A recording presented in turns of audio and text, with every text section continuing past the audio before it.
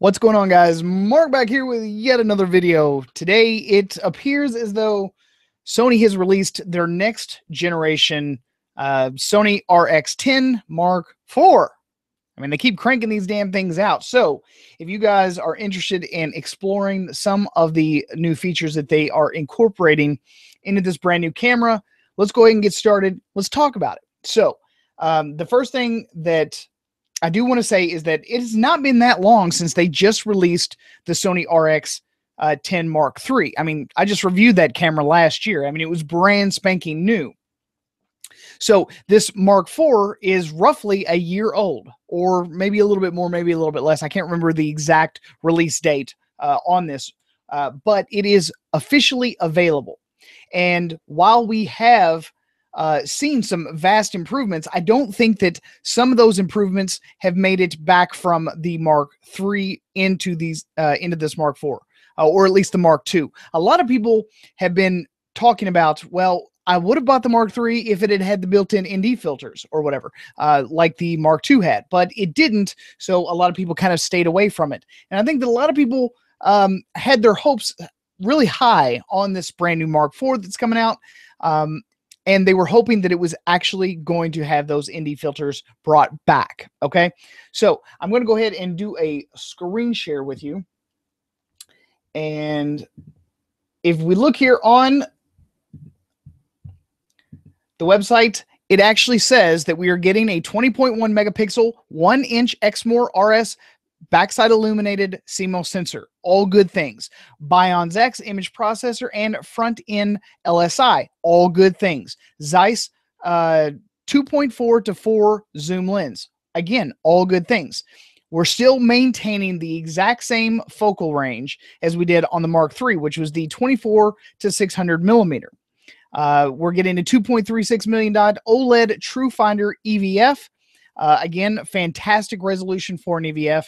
The 3-inch 1.4 million dot tilting touchscreen, that was the one that kind of disappointed me just a little bit. If I was to be perfectly honest, I was a little disappointed by that. I was hoping for a fully articulating screen in this particular instance, and I think that a lot of other people were as well.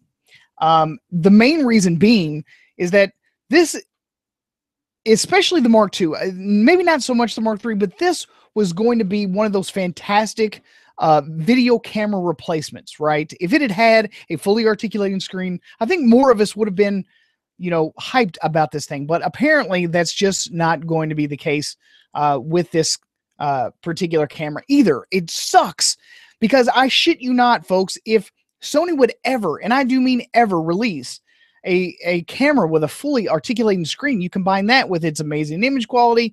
Now, granted, their support is pretty much shit, but if they had, the amazing autofocus and all the support that goes along with being able to shoot video with these cameras, a fully articulating screen would absolutely dominate the market. I don't know why Sony refuses to do a fully articulating screen. They might be saving it for one of their A7 line of cameras, something like that. I'm really not for sure what the hell they're thinking personally. But if they had it, if they actually had it, it would just be off the hook. But they don't. So, we're getting the ultra high definition 4K and 30p video, full HD 1080 at 960 frames per second. We're talking ridiculously ultra slow-mo here. Ridiculously slow motion here. And we're getting it in 1080p. No more of that 480 stuff. No more of that 720p stuff. We're getting 960 frames per second in full HD. I mean, ridiculous. It's just that right there, I think for a lot of people would be enough to sell this thing. Granted, I personally think that it's a little on the pricey side. $1,700 for this, while it can do everything, I think that the reason that they are pricing it so high is because the people that are looking at this camera are probably only going to buy this one camera. They're probably not an interchangeable lens camera type person. So they just want one camera, one lens that can do damn near everything. All right. It's the fast hybrid AF system. It's going to have 315 autofocus points.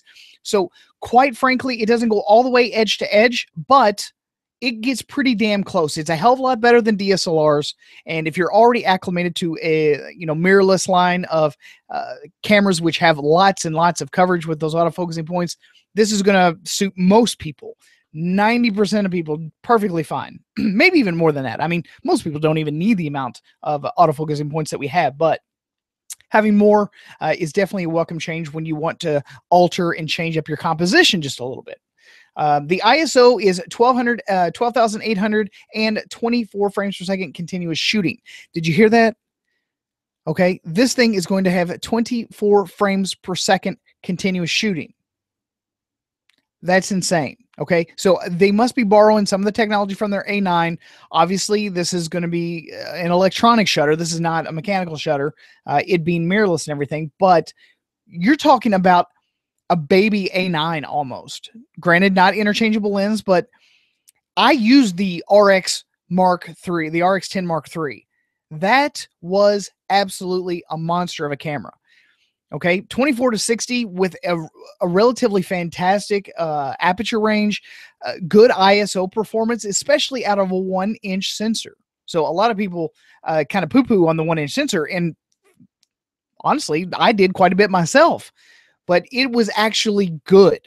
Okay, not as good as say like the A6300 or the A6500 for obvious reasons, but they keep improving the ISO performance of these cameras to such an extent that it almost doesn't even matter anymore to a lot of people. And I have to say that 95% of everyone out there that uses a camera, this is going to suit their needs. So for them to price it so aggressively with such amazing features, I think that it's going to be kind of a no-brainer. I think that a lot of people will buy this camera. So, we are, let me find it. Let's do the other specs just real quick, because these are the actual official specs since they just got released. Image stabilization, we're going to have optical image stabilization, and I did use this on the Sony RX Mark III. And this, my friends, is good optical steady shot. I mean, it is optical steady shot is extremely good in the Sony system. And using it all the way out to 600 millimeters, it is ridiculously steady. So, if you're worried about it not necessarily having in-body image stabilization, don't be. 9 times out of 10, the optical image stabilization is going to be even more than what you need, okay? So filter thread size is going to stay the same. The optical is going to be 25 times. Clear image zoom is 50 times. And I do want to say that the clear image zoom is fantastic. I used it on the RX10 Mark II and the Mark III. You genuinely can get ridiculously clear images out of clear image zoom. And I did the test on the RX10 Mark III. You can go back into my videos and find the review of that. I was out about a quarter of a mile, and I was recording a radio tower. I could literally count the bolts on the tower because of that clear image zoom. Absolutely fantastic image quality.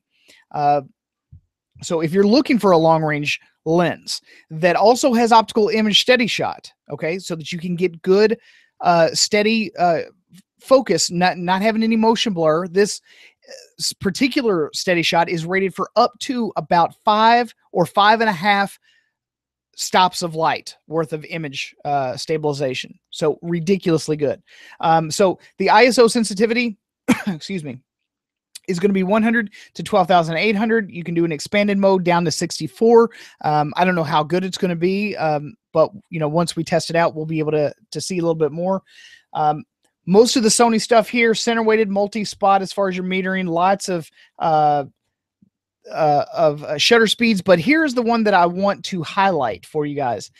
That now is on par with what I have in my Fuji X-T3.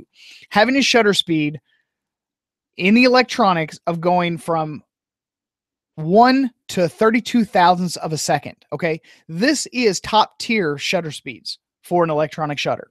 So for those of you that have been, I don't know, pausing or waiting, if you really just want an all-in-one, this might be the one to kind of look at, okay? Because there are other all-in-ones, but this one genuinely looks like it's got all the goods. 24 frames per second, the optical image stabilization all the way up to 600. We've got a lot of features here.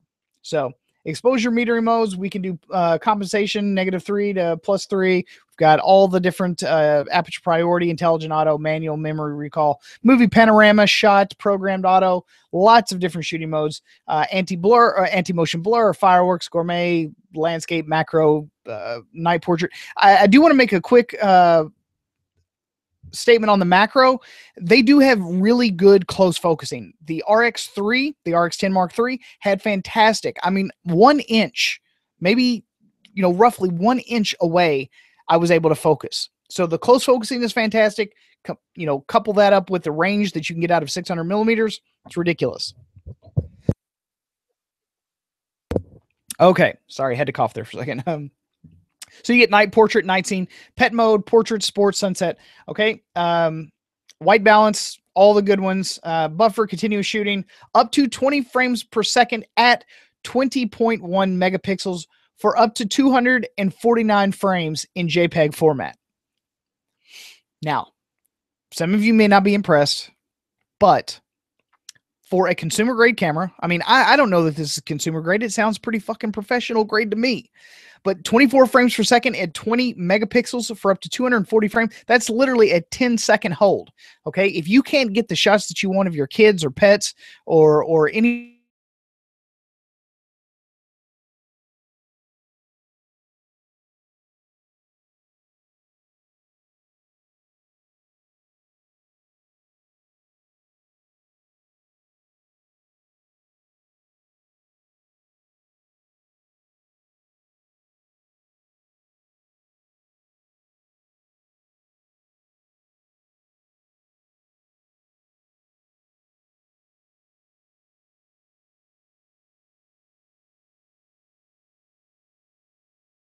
Sorry about that, guys. The app crashed yet again. I have no idea why it keeps doing that to me. So I apologize. All right, so yeah, you're probably going to be blind in your shooting eye if you can't get what you're looking for out of 24 frames per second at 249 frames. Okay, up to 249 frames. So that's 10 full seconds that you could lay on your shutter and it'd be able to take shots. Granted, it is in JPEG mode, but I mean, like I said, I think that the vast majority of people these days only shoot JPEG. Very, very few of us, the ones that do professional work that like to do heavy retouching and stuff like that, we're about the only ones that actually like to shoot in RAW. So, all right. So we've got flash modes, auto, flash on, off, rear sync, slow sync, red eye reduction, all the good ones.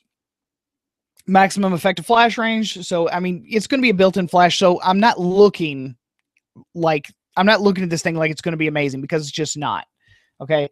The recording, if we get into video, up to 29 minutes. So they have not removed that 29-minute recording limit, unfortunately. Audio recording says built-in mic with video.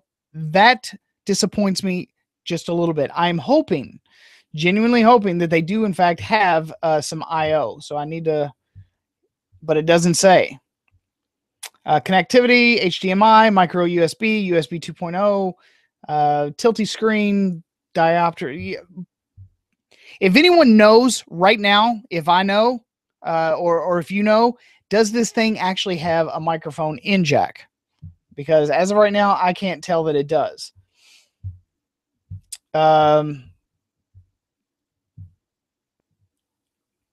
Let's take a look at some of these pictures here and see if we can deduce any of the input.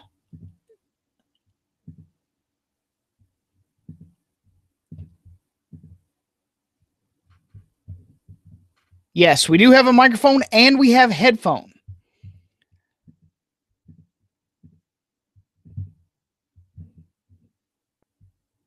All right. That's a good thing, because I was getting a little worried there that they weren't going to have it. So we do have microphone and we do have headphone. This thing is going to pretty much do everything that you would want it to do. So if you want to take stills, if you want to take them very close, if you want to take them far away, if you need to get a flash shot, you do have a built-in flash. If you need to do some clean HDMI out, I do believe that the Mark III supported that. So I'm pretty sure that the Mark IV will support that as well. So close focusing, long distance, you've got your single, auto, continuous. You're going to have digital manual focus, a fantastic EVF with 2.3 million dots. A tilty screen so that you can get your low angles and your higher angles, decent ISO performance. Like I said, I actually tested the ISO performance of the RX10 Mark III, and it was good. I mean, it was better than I was expecting it to be out of a 1-inch sensor.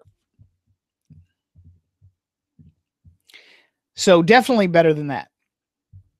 But anyway, so we're getting the backside illuminated sensor as well. So I am interested in what you guys actually have to say. We're getting a lot in this camera for such a reasonable price tag. I'm actually quite impressed. So take a look over here at the chat room real quick. Hey, Dunny, how's it going, man? Good to see you. Good to see you. Pedro, how have you been? Good to see you. It has been a bit.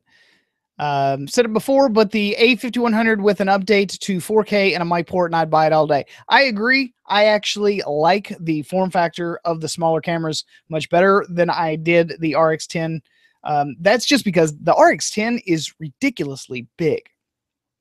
Really, really big camera. Of course, it does have to house a lot, but you also don't get any of the overheating issues that we normally saw with the A5100, the A6000, and the A6300, obviously, and the A6500. So definitely there are some upsides to having a little bit more room so that the camera can breathe.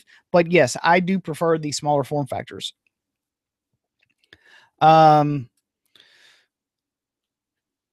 Jorge Martinez says $16.98. No thanks. Honestly, it's a pretty good price for everything that you're getting in this camera. So I wouldn't discount it yet. I mean, I paid $1,600 for, $1,700 for one lens.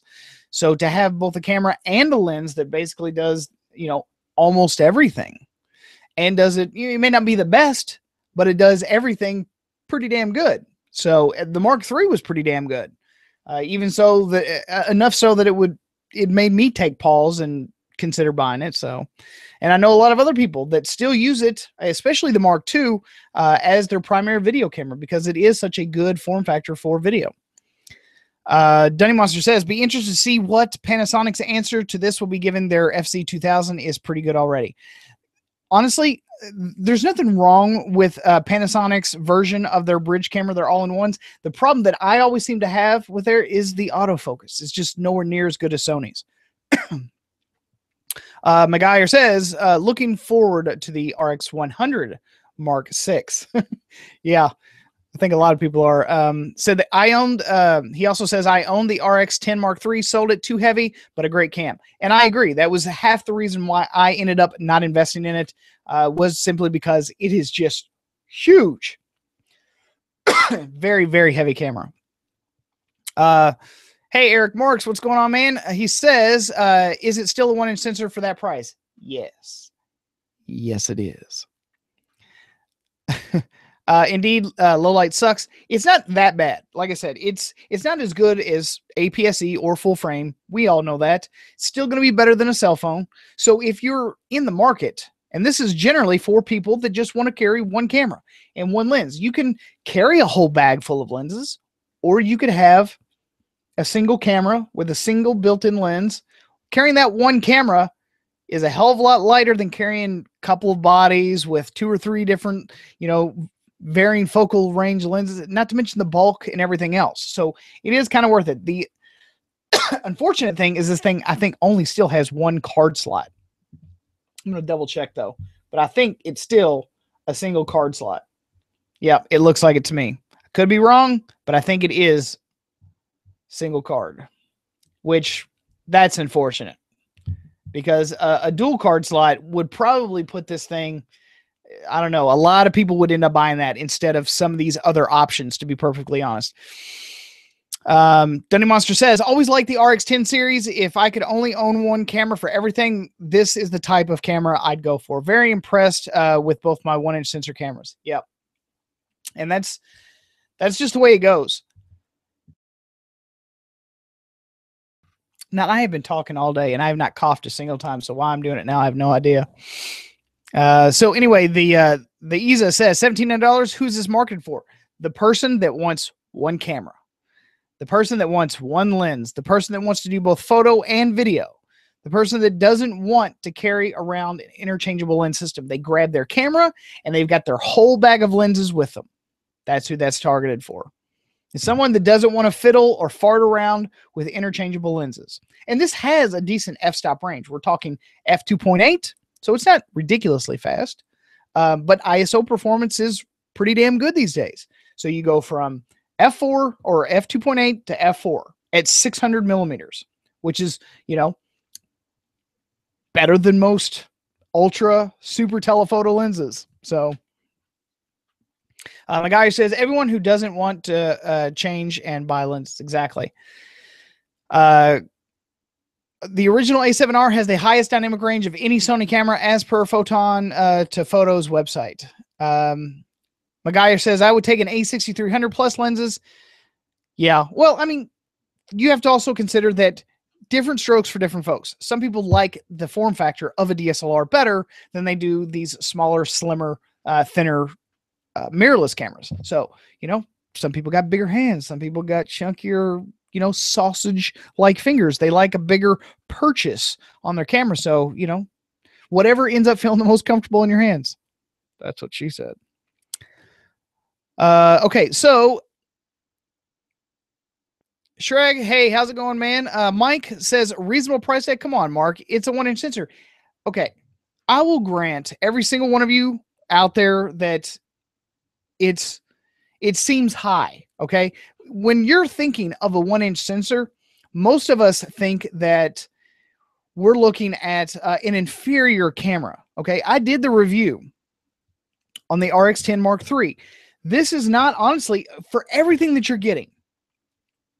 I mean, don't just look at the sensor, because that will be unimpressive. It's even unimpressive to me. Would I like to see an APS-C size sensor in there? Absolutely. Would that make it even more worth the price? Absolutely. But what you're looking at is the total package of the focal range, the aperture range that you're able to use, the usable aperture range, the ISO performance, which was ridiculously good on the last iteration. This is not a piece of crap camera. Extremely well built. It's got everything that a person that doesn't want to mess around would want to have. Video, photo, and a lot of it, you're also paying for a lot of software development, a lot of ingenuity that goes into held 9400 or 960 frames per second. There's a lot of tech that's built into this camera. And when you're talking about a 1-inch sensor and only 1-inch sensor, not that impressive. But when you take the entire thing, I honestly, I think it's definitely worth it. It's definitely worth the price tag. Especially if you've actually used one of the RX10 Mark cameras ever. If you've ever used one, yes, they are thick. They're bulky and they're a bit heavy, but it's all in one. All right. Now you take a interchangeable lens camera and you start stacking 2 or 3 other lenses together, and you've got 3 times the weight of that one camera. So there are a lot of benefits to buying a camera in this form factor at this price tag. McGuire says outside it's a killer lens. I've even done successful stuff inside. So lighting is everything, whether you're inside or outside. No one lights in the dark. If you want to shoot in the dark, you don't buy this, you buy an A7S. That's just the way it goes. Just for comparison, the gray A7R Mark II is 1,885 euros right now in the UK. But it's interchangeable lens. Okay, so from your previous use, this is from Pedro. He says, from your previous use, how was the battery life? What can we expect? In my experience, I noticed roughly about the same amount of battery life as I was getting out of my A6300 at the time. So not stellar, not over the moon fantastic, but good, usable. About an hour or so, roughly, of video, depending on if it was 1080p, you know, maybe a bit longer. So it really just depends on uses, but it uses, at least the RX10 Mark III did, it used the exact same batteries as all the other Sony cameras use, I think. Yeah, I'm almost positive.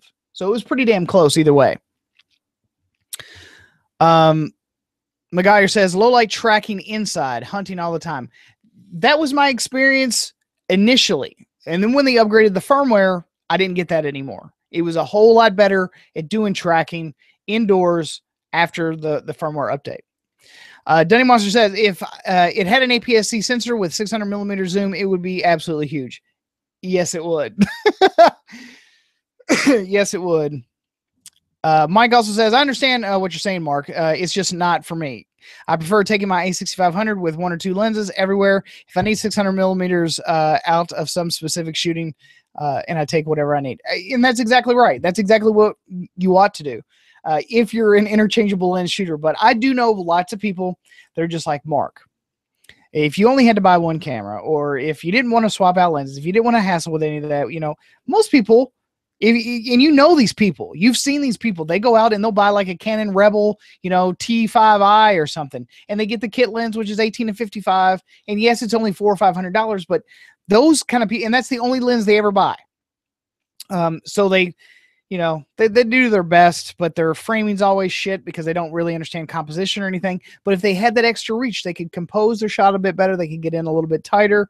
This would be the lens. This would be the camera. This would be the system that I would probably recommend to most, because the autofocus is just ridiculously good. They wouldn't have as much to worry about. You know, they just put in their card. They've got their entire lens lineup right there at their fingertips, and they just got to point at the thing and start shooting. So makes it a whole lot easier for people that are maybe just getting into photography, or people that don't want to hassle with a lot of accessories, a lot of extras. They just got one dealio that'll keep them in business for 5 or 10 years. You know, this is the one camera that they're going to buy. Mike also said, okay, he was talking to him. Michael says, if you had to choose, would you take this or your Fuji? Come on now. This camera's not geared toward me. Yeah, it's my Fuji all day long. But if I was going super duper minimalist, if I was definitely going to try and sell all my stuff, you know, if I wanted to get more minimalist, if I wanted to get rid of excess baggage, if I did want to do that, there's a good chance that I would seriously consider this camera. I've used the previous generations and they've been ridiculously handy. They've been ridiculously useful. So yes, I would probably give it some serious thought, obviously after testing. But yeah, I mean, there would be a lot of shots that I wouldn't be able to get, but as I said, it's got a pretty close focusing. At least the RX10 Mark III did. So you do get some blurry background shots or whatever, but I mean, if you're doing any kind of client work, if you're doing anything for anyone where you're getting money, you need more options than just this. You need the ability to change your depth of field, to, you know, really do some subject isolation, to really be able to do creative lighting with triggers and all that stuff. So this is not the perfect solution for everyone. Only the top 5% or so of people that do stuff professionally, that need it for client work, that need to make money, they would probably look at this as a backup camera, though. Seriously. So just saying, guys. So one last look. Let's take a look here at the Sony RX10 Mark IV, already out. Ridiculously good camera.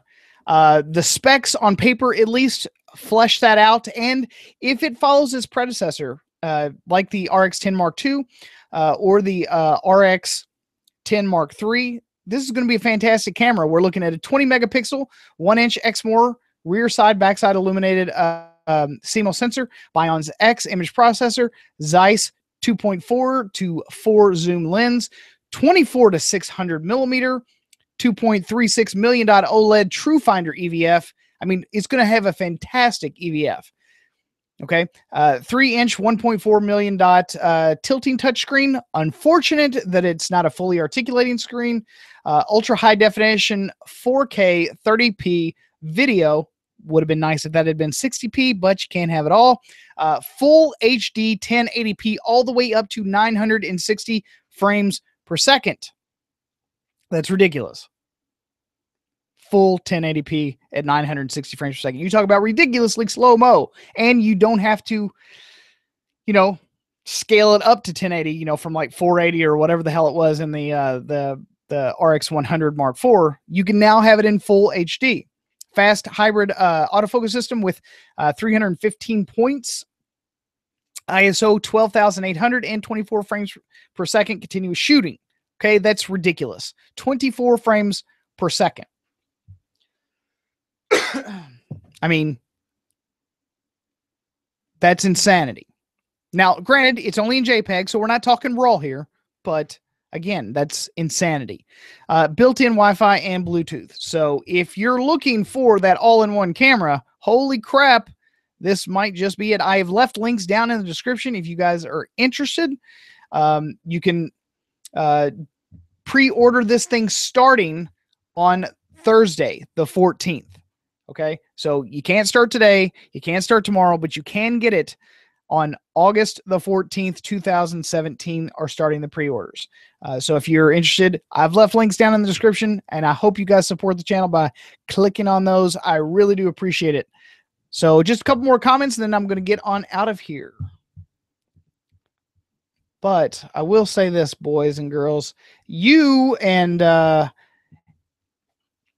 everyone else, as far as I can tell, have clicked my ASPCA link to help those poor animals in the hurricane a lot. And I want to thank each and every single one of you that helped out those poor, defenseless, cold, lost, hungry animals that have been affected during both Hurricane Harvey and Hurricane Irma. I appreciate every bit of that support. You have no idea. Michael says, different topic. I rented the A7 Mark II for a shoot, and honestly, I like the ergonomics of the A6500. The shutter speed, wheel, and the ISO were just in a weird place. I would rather go into a menu instead. You're about the only one. Pedro says, future thought, a Mark V with APS-C and the bigger A9 battery for $2,000. I'd buy it on the spot. I think that I might too. So anyway, guys, thanks so much for stopping in with the photo video show. I appreciate y'all hanging out. And don't forget, if you haven't donated already to the ASPCA, help out some animals during this hurricane season. I really do appreciate it. See you guys later. Peace.